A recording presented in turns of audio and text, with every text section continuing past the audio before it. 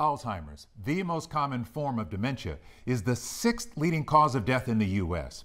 And earlier this year, it took the life of someone close to the KHOU 11 family, the mother of weekend anchor Marcelino Benito. For Hispanic Heritage Month, he is sharing a story close to his heart, helping to help families battling the life-changing disease.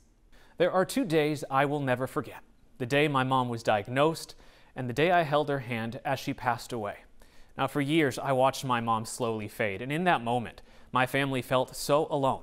But now I know so many families out there are struggling, and it's impacting my community, Latinos, in dramatic numbers. And it's a problem we cannot ignore. Tears, I don't think, truly ever stop. Outside Marina Castillo's Crosby home, the color purple reminds her of all she lost years ago and what she's still fighting for today. She was like a second mom to you. Yes, absolutely. Her grandmother, Lupita Gil, was diagnosed with Alzheimer's in 1997. She witnessed her slow decline as her caregiver up close, confusion and memory loss, until the day she no longer recognized her. Even though she doesn't realize that that little girl is in front of her, she knows, and the love that we had never truly went away. Lupita passed away in 2009, 12 years after her diagnosis. Losing such a big person in my life was very difficult. When it finally happens, you kind of just let it all out. Latino families like Marina's and mine are just 2 of millions touched by Alzheimer's. It's why at the University of Houston, researchers like Dr. Luis Medina are tackling what they call a public health crisis. And right now, there is no cure. By the year 2060, we're expecting about a 9-fold increase in Hispanic individuals with Alzheimer's disease. That's more than any other group.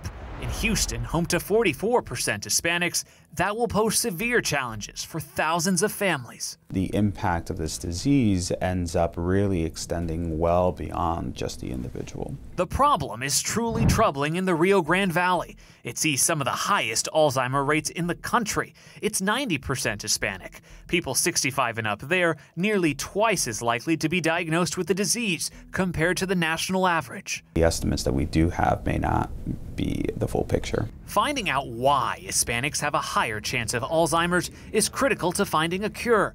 But despite accounting for 18% of the population, only 2% of Alzheimer's trial participants are Latinos. We need to see how the disease acts out in all different types of brains. Look at my finger. At Baylor College of Medicine, Dr. Nora Vanegas Arroyave is working to recruit more Latinos for their ongoing Alzheimer's studies. This is something we're going to have to face at some point.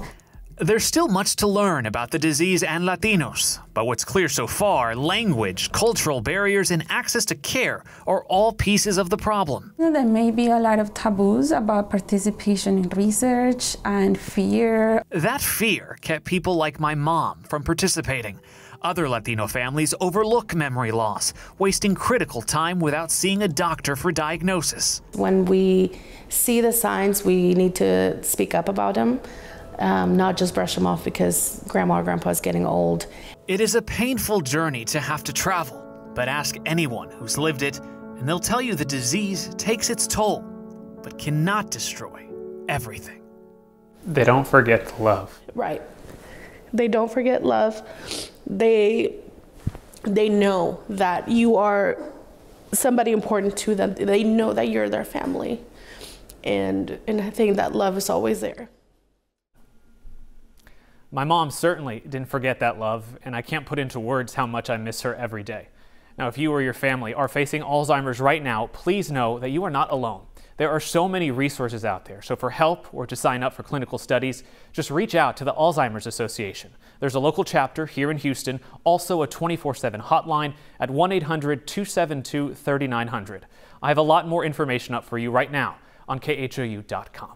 Back to you.